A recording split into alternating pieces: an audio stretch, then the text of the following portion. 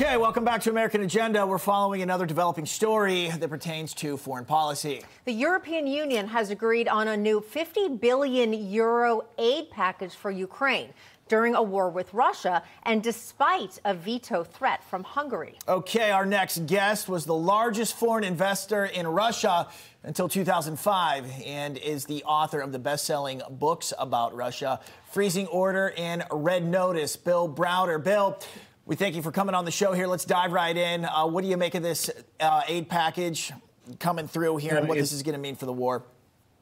I think it's a total lifesaver for Ukraine. Before Christmas, Ukraine had basically run out of money to buy ammunition, to buy bullets, to buy bombs. And as a result, Russia was making big progress. Part of the reason that Ukraine was running out of these weapons was that foreign military aid wasn't flowing. Both the EU's package, this package of $50 billion, plus the U.S. package had both been blocked by small groups that didn't want Ukraine to get the money. This is a lot of money. This is money that was needed, and this is money that will help Ukraine push Russia back. And so this is really good news for Ukraine, bad news for Putin. And that's good news for Ukraine. I think it is good news for a lot of people and hoping that this war will be on its way to an end. I do have a two-part question for you, though, Bill. Why is the EU providing this aid, but specifically why is Hungary threatening a veto? How are they going to handle this, again, as part of the EU?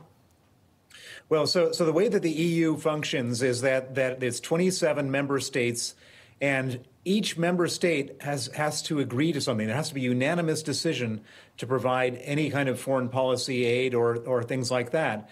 And so Hungary, which only makes up 2% of the population of the entire EU, the Prime Minister of Hungary, Viktor Orban, is a close friend of Putin.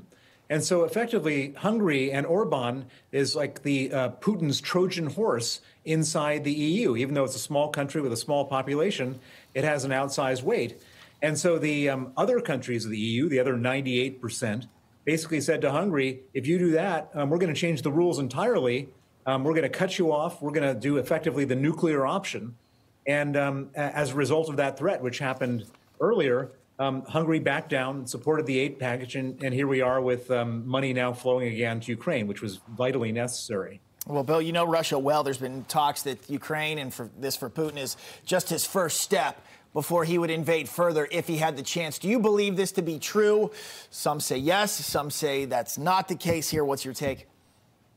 Well, it's very straightforward. All you have to do is listen to Putin's own words. He has said it very explicitly. He's made threats to Poland, to Estonia, to other countries that border Ukraine and border Russia. That if and not even if he's looking at all this stuff. And why these other countries are so important is that they're members of NATO.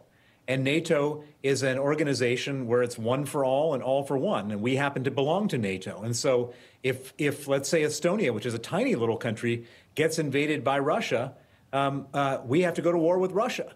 And that's why it's so important, because we would much rather have Ukraine do the fighting for us than us do the fighting ourselves. It's a lot better to send our money over there than to send troops to be killed over there. Well, Bill, great analysis there. Obviously a situation we're going to keep an eye on here. Bill Browder, thank you so much for coming on. We appreciate it. Thank you.